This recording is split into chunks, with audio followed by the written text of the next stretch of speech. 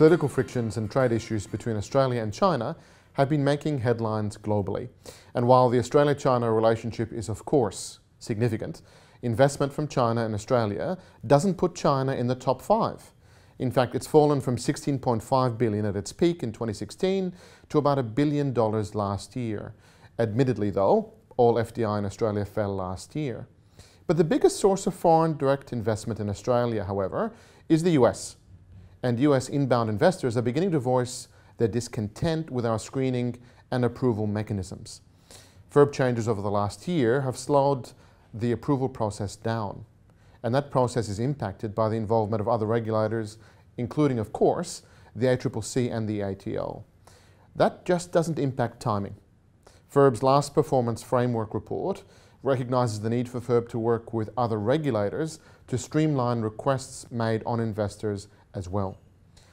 And that correlates with some of the concerns we're hearing from our clients as well.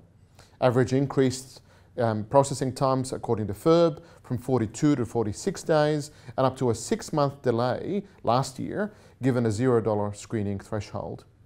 And FIRB is, of course, aware of these issues. Its last performance framework report indicates an increase of processing times to 51 days over part of the COVID period last year, and, just as importantly, a willingness to improve application processing times going forward. The drivers of delay now include national security business rules and restrictions on the money lending exemption. And the concerns from US investors are captured by a recent report from the American Chamber of Commerce in Australia and PwC Australia, significantly joined by some large US companies. That report sets out some concerns with Australia's foreign investment review process, including, as mentioned before, processing timeframes and the drag on global deals with an Australian element, interactions with other agencies, uncertainty about the criteria for approval, restructures that ultimately don't change the beneficial ownership still being caught, and an expansive definition of foreign government investor.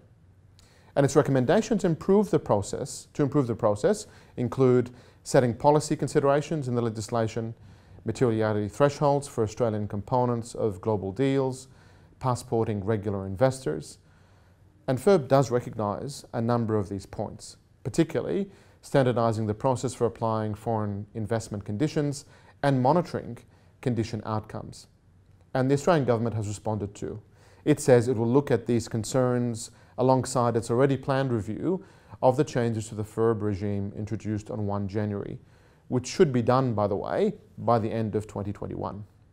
That will look to balance facilitating foreign investment against a need to protect Australia's national interest.